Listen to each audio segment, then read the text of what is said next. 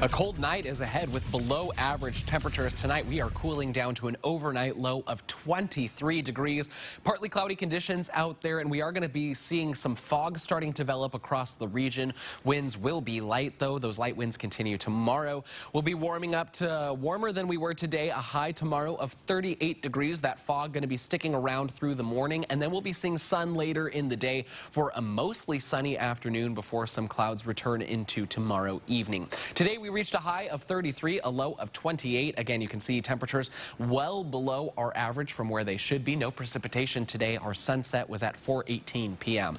Right now we're at 29 degrees with clear skies in Spokane. Very light winds out there, only 3 miles per hour. 27 degrees with clear skies in Coeur d'Alene. Light winds there as well with only 5-mile-per-hour winds. Our satellite radar showing a clear region. We are seeing some clouds, but mostly clear skies out there for many of us, and dry conditions out there. We're going to see those dry conditions continuing as well as high pressure develops over the region through the evening tonight and into tomorrow. Before that, we'll start to break down on Tuesday, but that high pressure going to be keeping us dry through the next 48 hours or so. Our fog forecast showing that fog going to start developing around 10 or 11 o'clock tonight, and then by tomorrow morning it's actually going to be pretty heavy, especially around 6 a.m. and then that will start to burn off a little bit. We'll see that clearing out about 10 or 11 o'clock in the morning. We should be seeing some mostly clear skies out there, and again, a mostly sunny day across the region. Our temperature trend also showing that our temperatures are going to be increasing, and then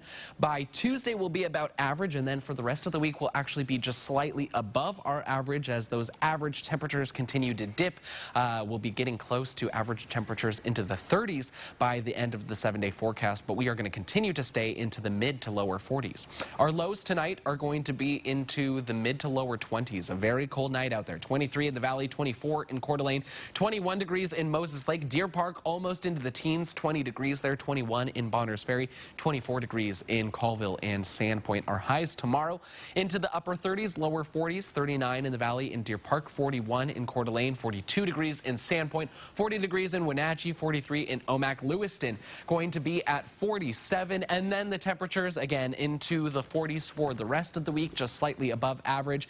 And Wednesday, it looks like we'll be seeing another round of snow. We have showers happening in the morning and afternoon, and then as we get those temperatures increasing, that will transition into rain for the rest of the day. But then it looks like we'll be dry beyond that for the rest of the week, so just a little bit of snow out there. Yeah.